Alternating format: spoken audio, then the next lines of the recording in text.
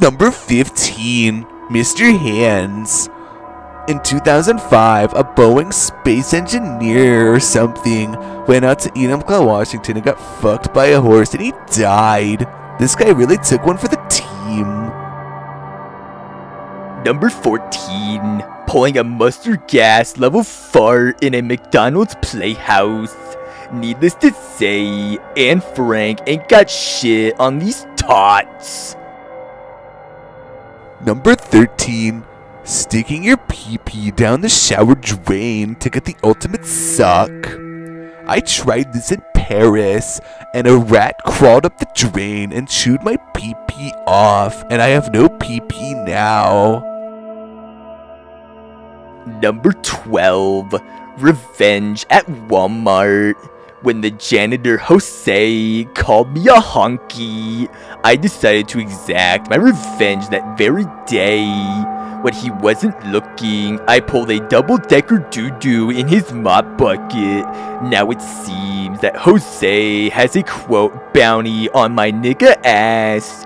I'm not quite sure what that means, but I'll make sure that I listen to Tupac's All Eyes on Me for inspiration. Number 11, measuring my daddy's cock with a yardstick. Turns out I need another yardstick because his cock exceeded my expectations. Number 10, getting lost in the back rooms of the Catholic Church. It's safe to say there appears to be a chainsaw right behind me. Hopefully he just circumcises my pee-pee, cause I don't feel like doing the dishes like a woman that had a castration. Number 9, Ian Watkins goes sicko mode on the Polar Express.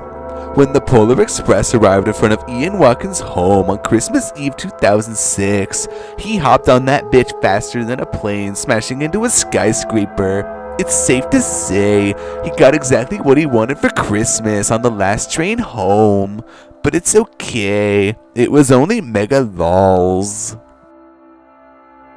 Number 8, waffle stomping my doggy's doo-doo cutely. I just like the feeling of warmth underneath my feet while wearing my Jesus sandals.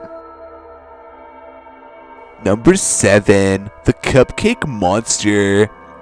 Legend has it, if you say EDP 445's name in the mirror 3 times at approximately 4:45 a.m. in the morning, the Cupcake Monster will appear in the reflection next to you.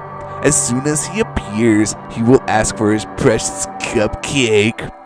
If you don't provide him with his precious cupcake, he's gonna start ranting about the Eagles, and we both know we don't want that shit to happen. So I recommend, if you do this, bring a cupcake with you. Otherwise, you're in for a bad time, buddy. Number 6.